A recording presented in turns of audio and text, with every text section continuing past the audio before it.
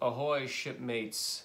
Rusty from Rusty Shipp here, and this is Joy, the band manager of Rusty Shipp, and Happy New Year, everybody. Happy New Year! We are here at the very end of 2019, and we just wanted to take a minute and just kind of celebrate what an awesome year 2019 was for Rusty Shipp. Awesome year. I think that everybody can agree that 2019, it really was our best year yet for this band. Cool stuff happening just on every level, the whole year from beginning to end. Yeah. And so we just wanted to share some of the highlights and just kind of recap what an awesome year it was. Yeah, it was a really, really good year. It feels like every year kind of gets like more pumped up from the last, though. It's like... Yeah, pretty cool. Every year is getting better than the last one, that's for sure. Yeah. So this year, 2019, this was fresh on the heels of December 2018 when we wrapped up our Indiegogo campaign as far as the push that we were doing to get funding for the Liquid Exorcist project. Yeah. And then we also came out with a music video for Crack Baby, which up to that point was the best music video we had ever come out with. Yeah. With Aaron Scott, who did our Breaking Waves video as well. Yeah, he's an amazing Very producer, incredible, very incredible. So then into 2019, fresh off the heels of that, we started the year off still finishing up the finishing touches of the Liquid Exorcist project in the studio with our producer, Stephen Lywicki.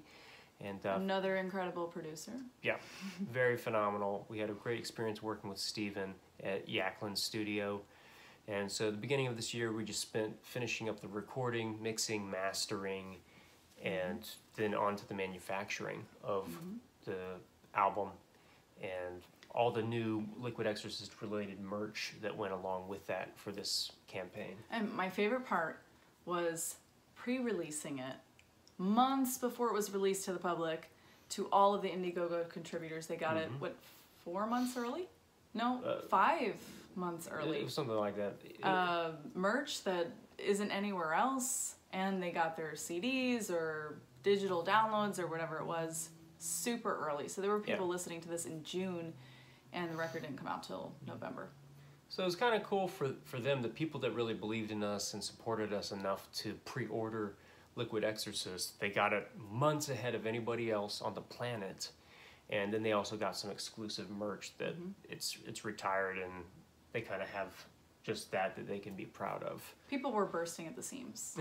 Kudos to all of you who kept it silent for all that time. yeah, that's an impressive feat. People, they were bursting at the seams like, I just want to post on Facebook so badly about this album. Yeah. But thank you for respectfully keeping it silent until it was officially released to the public. Yeah. Special shipmates, getting it early. Did it right. Also... Well, our drummer AJ, in the beginning of the year, he got endorsed by Outlawed Drums, which is a really big deal for him. And then working with them, he got his drum set that he has right now. And I mean, you all have seen his drum set. It's just phenomenal. It's the most amazing looking drum set I've ever seen. Cypress pulled out of a swamp from like a couple hundred years ago or something. Literally made of swamp wood. Yeah. It's like, that is pretty nautical for a drum set. Yeah. So pretty cool. If you haven't seen his drum set, definitely come out to see us at a Rusty Shipp show, and you can see it and touch it in person. Yeah. In other news, this was kind of a sad one, but my favorite guitarist died this year. Dick Dale, king of the surf guitar. He basically single-handedly invented surf rock, of course, surf rock being a very instrumental part of the Rusty Shipp sound. And that really got started from Dick Dale in the early 60s with the surf rock wave that took over the nation, no pun intended. But that was really started by Dick Dale, and songs like Miserlou, which to this day is like one of the most famous surf rock songs. Our band plays that very regularly in concert. It's a hit. Because of Dick Dale. Yeah. So, yeah, but it really gave our band reason to like do a tribute to him, and just kind of, I don't know, we were all really thinking about just the amazing music that he made this year in 2019. Yeah. And then in every year in Nashville, they do the St. Jude Rock and Roll Marathon, which is a big marathon race in downtown Nashville. And we were very honored to be able to play during the marathon. And we played on a stage that was right at the finish line. Right at Nissan Stadium. Yeah, right at Nissan Stadium in downtown Nashville. And it was cool because this was actually the same weekend as the NFL draft. So Nashville was absolutely packed. Pumping, yeah. And it was pretty cool. We were kind of like in the heart of where all that stuff was going on, rocking out for like, I think it was 3 hours. We were rocking out. So that was definitely a really, really cool experience that we had never done before. Fun stuff. Other great shows that we had this year, Audio Feed Festival. That was fun. That was an amazing festival, amazing people. Yeah. Eisenmengers. Yeah, Jim Eisenmenger really did a great job putting on Audio Feed. We got to play with a bunch of amazing bands, got to meet a ton of amazing people, and just really looking forward to the next time we get to play Audio Feed. It was a blast, and hope to do it again soon. Also, was that not the first show that we pre-sold Liquid Exorcist? Oh, yeah. That was the first day that we actually officially started selling Liquid Exorcist to the public. It wasn't released yet on streaming services until later in November. But at Audio Feed, that first day was the first day we actually started selling the CDs at our shows. So that was the only way you could get it if you weren't an Indiegogo contributor, was at the shows. And just a couple weeks after that, we released our first single off the album, Breaking Waves. So that was the first real glimpse that the overall public ever got of anything from our new album, Liquid Exorcist, that they kept hearing about for so long. And it was pretty cool because Breaking Waves came out with an epic music video the same day, which again was directed by Aaron Scott, who did our Crack Baby video. And I mean, I seriously think that is the greatest single thing that our band has ever released. Yeah. Just like the quality of the video, the quality of the song, it's just, probably the catchiest song that we've ever come out with. Even the artistry of the story, just Aaron Scott, how he pulled it all together, just incredible crew there. Yeah, pretty incredible.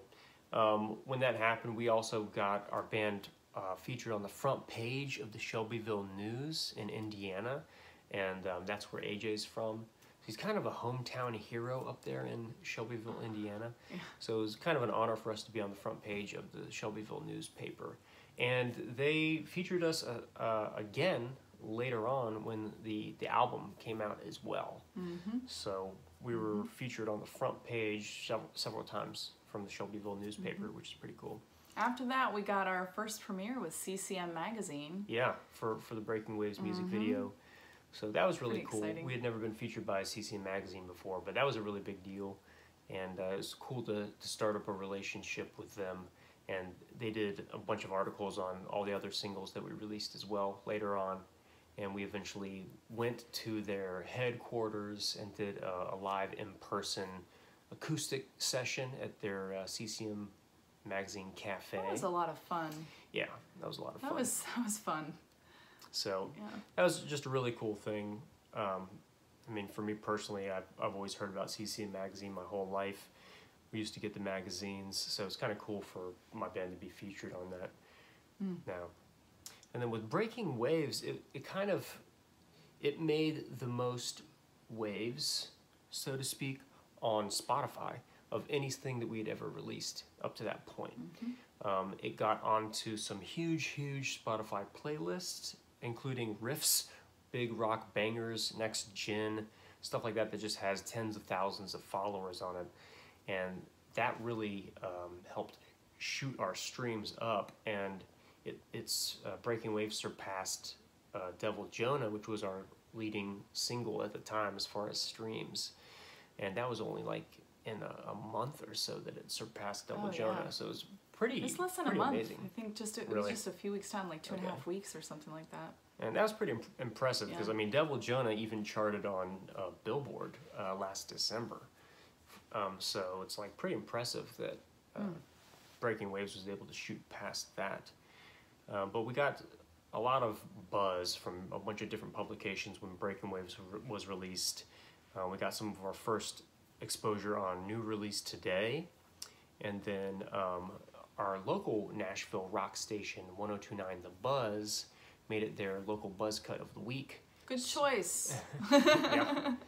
So every day at 2 p.m. they were playing the Buzz, Breaking Waves on The Buzz for just everybody. And that's just like Nashville's FM rock station, so that's a really big deal.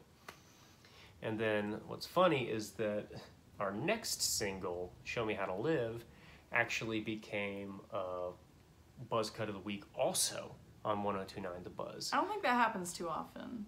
Yeah, it was pretty crazy. So, I mean, it was only like a month or two apart. It was just back-to-back singles that both got onto local buzz cut of the week. Pretty rare for that to happen. I don't know if that has happened in the past. I don't know. But pretty honored just to have so much love from our Nashville rock station. Yeah. But also we got onto Lightning 100, which we had never done before. That's Nashville's other rock station. And they put on Live on the Green Festival, which is one of the biggest concerts in Nashville all year. And so that was really huge for us to get played on Lightning 100. One of the DJs, Casey, he picked Show Me How to Live to be the DJ pick of the week, and which we thought was just a really big deal. It was really exciting. But then, after that, it actually got into their just regular full-time rotation on the radio station. They're still playing it. Yeah, they're still playing it now. So, and I didn't even realize that until several friends said, "Hey, I heard Show Me How to Live on Lightning 100 today." And I was like, "What? I thought it was just that week that they were playing it." So apparently they liked it so much they kept rolling it. So yeah, so that's really cool. Lightning 100 is just a really popular station. Tons of people listen to it. So that's one of the, I don't know, probably one of the main compliments that I've gotten was from random people texting me saying, "Oh my gosh, your song's playing on Lightning 100 right now." So, people that, by the way, are friends with him, but may not necessarily listen to the music because they're just too close, you know. yeah, But they heard the song on the radio and they're like, "Rusty Shipp, okay." yeah, pretty cool. And then also what was cool is that Show Me How to Live, it also got some of our first exposure from Radio U, which is, I believe it's the biggest Christian rock station in America. And they've got different satellite radio stations and stuff.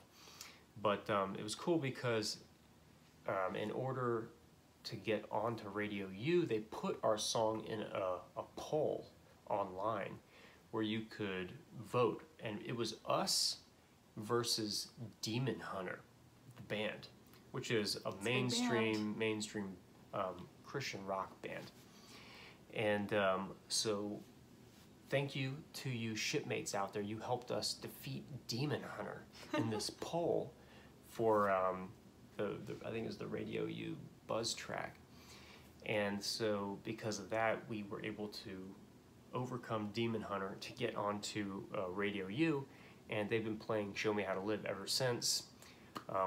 We developed a great relationship with Radio U, and I did an interview with Nikki and Obadiah from The Riot on Radio U, and it's one of the best interviews I've ever done. It was just really hilarious. They're great people. So that was really fun too, and the single has done really well on Radio U with Show Me How to Live. So that's another huge honor of 2019. Mm-hmm. But it wasn't the last single that we released in 2019. The last single was Detonator. The third single and the final single from Liquid Exorcist before it's released. And you know that single did really well as well. That got a exclusive premiere from HM Magazine, which was pretty cool, and that started developing our relationship with HM Magazine as well. And then that's the most surf rock song on the album. Yeah, it is. And it's a lot of fun. And there were some stations that really latched on to Detonator more than Breaking Waves and Show Me How to Live. One of those stations was some sort of rock show on WJTL out of Pennsylvania, which is a Christian rock station. And that single, at the end of the year, they just did like their top 60 songs of 2019. Breaking Waves was number 42 on their list, but Detonator was number 24. So I think that's the only time that Detonator actually performed better than Breaking Waves or Show Me How to Live, which was pretty cool. So it's cool that different people are liking just a different variety of there's kind of something for everybody, which is very similar to how Mortal Ghost did too, because it's like, well, there's something for everybody there. Yep. And if you're somebody that likes everything, then there you go.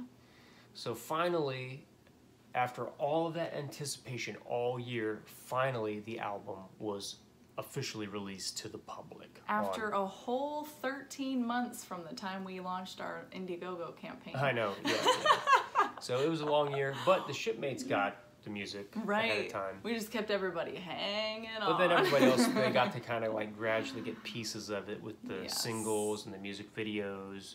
And we worked really hard on those singles and making sure that they were great with the music videos and all that. But November 7th, Liquid Exorcist was officially released to the public on all streaming and download services.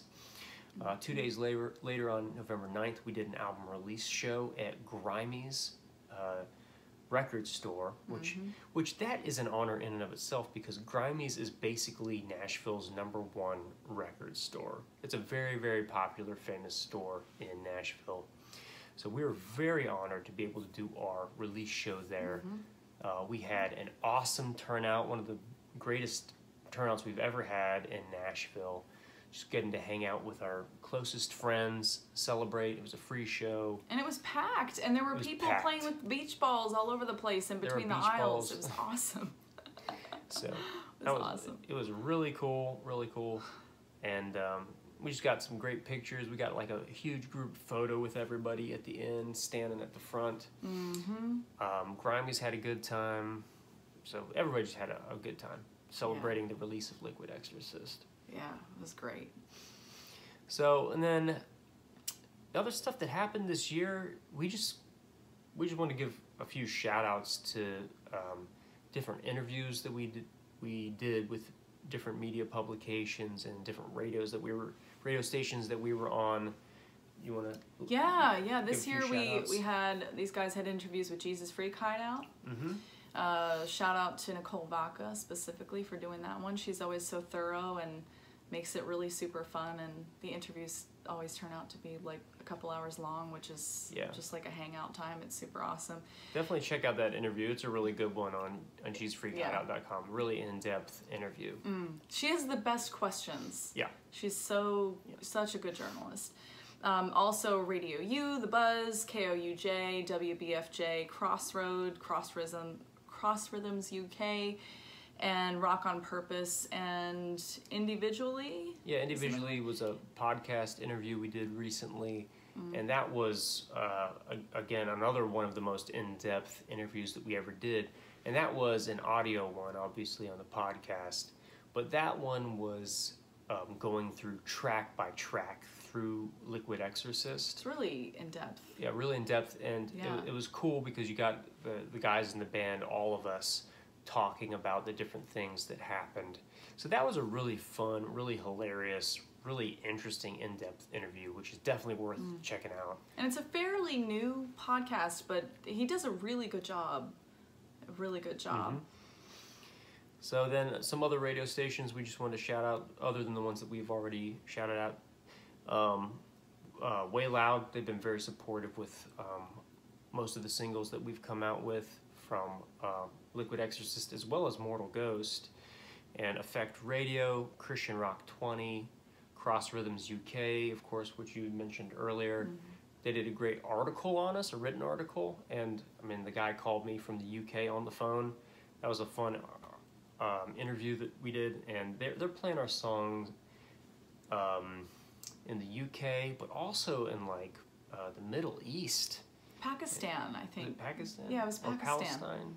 Or Palestine? No, Pakistan. So it's pretty cool. So it's like, wow, that's pretty cool. Getting our stuff played in other countries, that's pretty awesome too. And then with all the different plays that we had gotten on the different FM radio stations, our song "Breaking Waves" was charting on the rock charts of Christian Music Weekly, which charts all the different Christian rock FM stations in the U.S. "Breaking Waves" it got up to 53 on there, which is pretty cool. That's out of, I don't know, there's like 250 on the list or something like that. So that was pretty cool. Yeah. And I have reason to believe that it's going to keep going up. Yeah. Very nice. But then the year 2019 ended, of course, with the end of the year lists that the different radio stations and websites come out with of top songs of 2019, top albums of 2019. We were very blessed to be on quite a plethora of lists, more than any other year combined, I would say. More than we could mention right here. Yeah, more than we can We've mentioned them all year long as they've come up. Yeah, that's true. So it was really cool. Obviously, it's cool to get onto like big websites, their lists and stuff, but also it was really touching just to get onto people's individual lists. Actually, I think that that's almost, not that it's better, but it is more like personal, you know, because you've got these big lists, it's like, that's great, but then when people actually, when they actually take the time to put together a list, and then they have like their ones that they're like more connected to, and they've got Rusty Shipp on there, like it's just really special. It's really special. Yeah. It was very touching just to see just how much our record really meant to people this year. Yeah. I know one guy said that 2019 was just a really, really rough year of darkness for him, but our album Liquid Exorcist was like just a glimmer of hope and light in the midst of darkness. And stuff like that, when I hear that, I'm like, oh my goodness, this is just like a real person going through real stuff this year, and our album and the music literally made their year better, made their life better. And it's not just like, well, this critic liked it, this critic approved of it, yeah, it's a well done album, blah blah blah.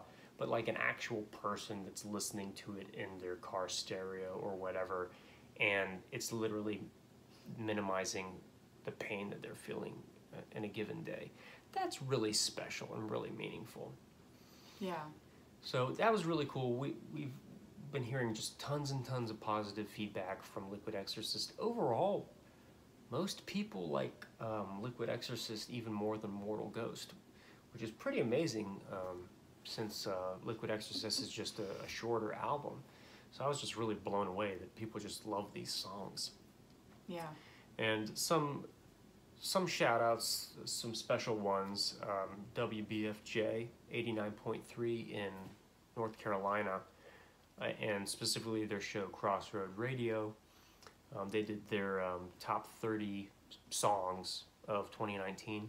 Can I? Yeah. Can I? Breaking Waves at number 9. That's right. And Liquid Exorcist on their list of top albums of the year. Number 1, baby. Yeah. Good choice, guys. Yeah, and specifically, that was DJ David Bumgarner's pick. Yeah. So his favorite album of 2019, number 1, Liquid Exorcist. That's so a awesome. really huge deal. Wow. And then other cool stuff, like I mentioned before, some sort of rock show. They mentioned Breaking Waves was in their top number 42 of the top 60 songs of 2019. Detonator was number 24 of the top 60 songs of 2019. Really cool. And cool to see it up there with some really big artists. And probably the biggest deal of the whole year was the Jesus Freak Hideout top 10 albums of 2019 list that they came out with. Yeah. And they come out with that list every year, and it's just all their different staff writers will just do their own individual top 10 lists of albums, favorite albums of the year, and then they do a mathematical equation to calculate of those what is the average top 10 albums of the year. So our album got onto the list at the number 10 spot, top 10 albums of 2019, which is a huge deal. And also Mortal Ghost got onto their JFH staff picks in 2017, and that was like probably that definitely was the biggest thing that had ever happened to our band at the time, and it kind of single-handedly launched our our reach to people really hearing about us for the first time. Yeah. So it was really cool that 2 years later we made the list again, and I don't know, personally I feel like this time was even a bigger deal getting onto the JFH top 10 list than in 2017, just because of the other bands that were on the list with us. Yeah. Like, these are some of my favorite bands on this list, Christian rock bands. Like, huge bands like Switchfoot. Like, I'm a huge Switchfoot fan. So, like, that was a really big deal that we're, like, on the same top 10 list as Switchfoot. Also, Disciple, Demon Hunter, Norma Jean, and My Epic. Yeah, to be able to be in the mix with those, even at the 10 spot, is huge. In 2017, Rusty Shipp was the second place, right? Yep. Which was it was a big deal. That was a really big but deal. You're right. Being at the 10th amongst these other bands, amazing bands, is almost like better. Yeah. Not that it's better, but it feels like a real accomplishment. You know, to have that happen a second time, but now with all these amazing artists on there too. It was better for me just because of which artists we were on the list with, and whereas the other one, it was like I wasn't too familiar with some of the artists, and you know, some of them just weren't my favorite bands or anything like that. But this one is like, man, this is amazing that we're like even considered to be in the same tier as these bands. So that is just a huge deal, and just talk about what an amazing way to end an awesome year. A year that was good from the beginning all the way to the end, and it kind of just ended on a really high note. And I love these end of year wrap-ups. I did too. They're actually kind of, like, just exciting to look back and see everything that happened. It's because as you're going, you can't remember everything. You're like right just trucking along. But at the end, it's like you're reflecting back, like, whoa. Yeah, it's like I was telling Joy right before we started filming this. I was just like going back through our social media posts over 2019, just kind of refreshing all the different things that had happened this year. And a lot of significant things I just forgot about because there was just so many of them. There's almost too many to keep track of. Yeah. And I'm just thinking, oh my goodness, like even from January all the way to December, every single month, big, amazing, major stuff was happening with our band. And also I should note that you know, besides Audio Feed and Rock and Roll Marathon, we played like a bunch of amazing, cool shows just basically every month this year with some amazing bands at some amazing venues in all kinds of different states. So that was really cool too. And, you know, pretty cool playing with some awesome bands, sharing the stage with them. Looking forward to doing more of that in 2020, more than we've ever done before. Really excited for all of this, just a big end to 2019. How that's going to carry on into 2020. All this explosive power that has been working up in 2019 to culminate in this big explosion at the end of the year. I'm really interested to see how that explosion of gunpowder at the end of 2019 is going to be a catalyst just for 2020 for us to hit the ground running. It's exciting. I'm very confident that 2020 could just be our next best year yet. We've said that every year. Well, that's because but it's true. Every year it happens. It's true. So wow, good job, man. High five. Good job to you. Thanks for all your hard work. Thank you for your hard work. And thank you all for your hard work supporting us and everything. Thank you for just the simple things, engaging with our social media posts. Thank you for streaming our music. Thank you for buying our music. We really appreciate that. And talking to us. That's my favorite part. Yeah, talking to us. Even just the encouraging messages on Facebook and whatever. coming to our shows, supporting us, buying our merch. Yeah, I get kind Talking of to sad us. when I find out somebody's been a fan for a while and they never said anything. Yeah. Because it's like, oh, but we could have been friends this whole time. It's true. So if you're one of those people out there who's a fan and you have not gotten in touch with us yet, please send us a message. Yeah. We really want to connect with all of our super shipmates and actually have an actual relationship with all of you. Yeah. We know people like to do passively these days, but also we're all craving a little bit of that more personal connection. Yeah. That's personally what I like it for. Yeah. It's a personal connection. So. Yeah, me too. So thank you, everybody. Happy New Year once again. Happy New Year. Thanks for making this year, 2019, the best year yet. Thank you, everybody.